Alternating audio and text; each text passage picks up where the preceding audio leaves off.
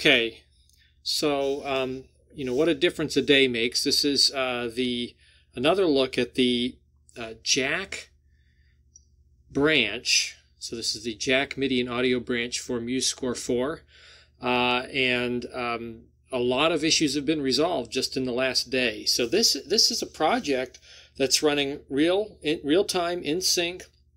It's real time playback. What I have is I actually have Musescore running through our door into an input in our door. So it actually is running into the digital audio workstation that I have down here. I tried to cram everything into one screen so you can see. In which case, on that stereo input, you could, in that input bus, you could send that then to a mixdown bus, and you could add effects even from there. So I did not do that. This is just a very simple kind of setup to demonstrate proof of concept. But I have Musescore 4's output running into DAW, and then the DAW is also running in synchronization through jack transport. But in addition to that, I have Blender is running as the video playback system. Now, our door actually has a video playback system. It actually points to XJDO. But I found that in our door, I couldn't get, either there's a setting I'm not seeing or it doesn't have the capability.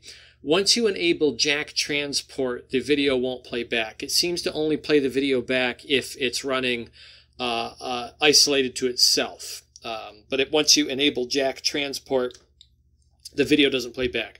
It's just as well because it gives me the opportunity to prove this point here, that I've got three kind of major distributions open, and all three of these have the ability to nuance the offset to get an exact timing. So how did I accomplish this? There is a little bit of a lag on Musescore 4's playback. It's a very minor amount. It is static and it is consistent. So it doesn't matter where you seek on the project. For example, if I just jump ahead here and I push the playhead up here to approximately measure 14, you can see that the video automatically updates. And also whenever I hit play on the DAW,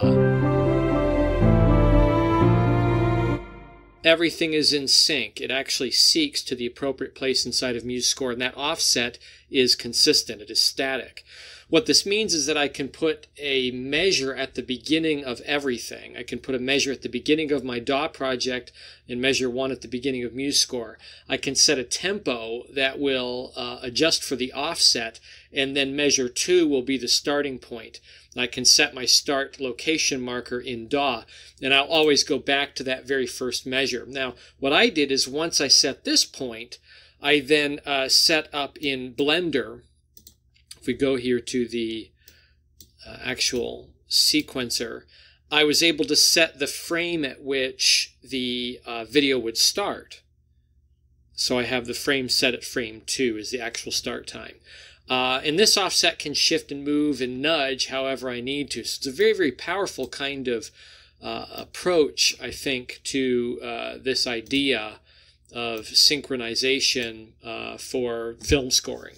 This is entirely workable. Right now, the Musescore transport does not run in master. It's only running as slave. That's probably just as well because the delay side is on Musescore.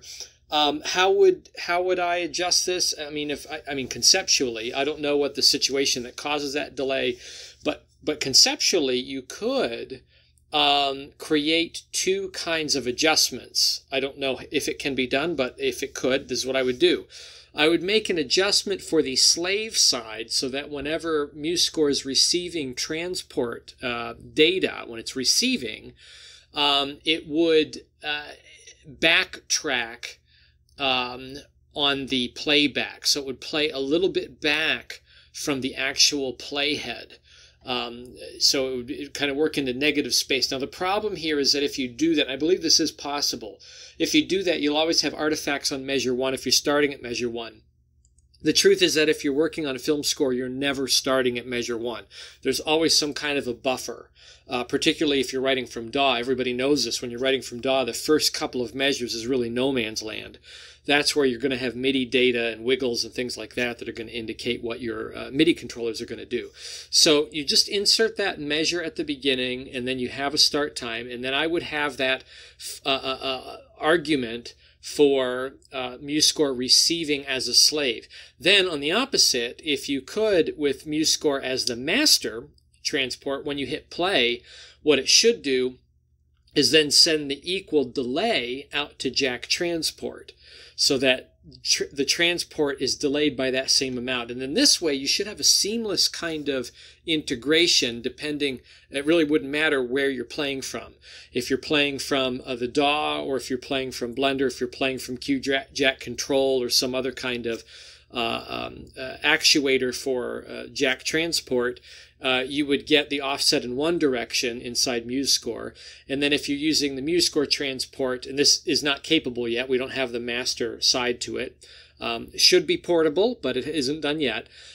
When using the transport from Musescore, it should just give the offset in the other direction. That's how I would resolve it. For now, you just manually create the offset. You change the tempo. You put in one measure with a beat, or just a whole measure, maybe 4 beats, and then you just create an offset tempo so that beat 1 of measure 2 arrives at the same point, and then you can set your start point from DAW, use the DAW as the master transport, and then you're ready to rock and roll. And you can actually score from Score 2 picture directly into Musescore, get playback directly from Musescore. You can actually funnel it into DAW. Here what I did is I actually have Musescore playing back into DAW, but then I've got 2 synthesizers on here just to prove the concept. So I've got 2 instances of Zin Fusion, Zin Add Sub Effects, a couple of synthesizers that are perfectly synchronized and lined up to the beat. You can see I've got my tempo max worked out in both applications. So I've got meter changes up here, and I've got meter changes, the identical ones down here.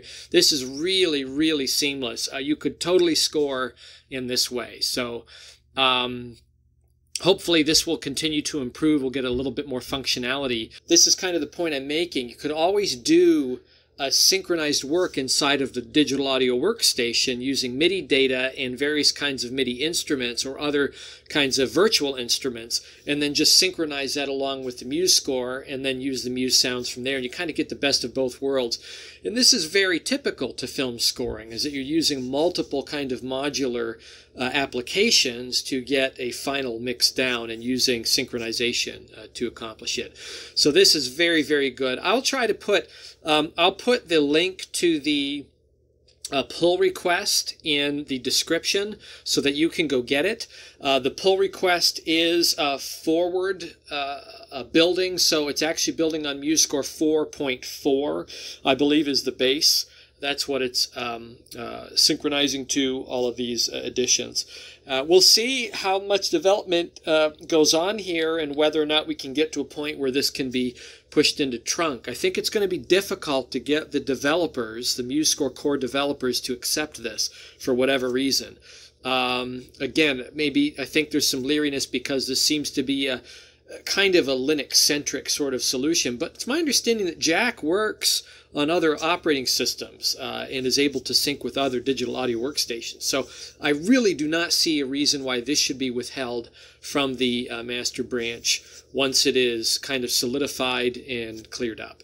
But anyway, really, really, really great work on this. Just in the last 24 hours, a lot of really big development. We'll see what tomorrow brings, but just wanted to give you a quick demonstration to show proof of concept. This does work. Works quite seamlessly, very, very easy and accessible once you understand the mathematics of setting up your offset and synchronization. These are skills that every film composer has to know, right? This is really not, it's not as hacky as it seems. We really always have to do these kinds of things in terms of nudging video and nudging start times within Digital Audio Workstation. It's kind of par for the course. Here we're just integrating Musescore into the equation, and we get to use these great Muse sounds. So really, really stellar work. Best of luck with this, and happy mixing and happy composing.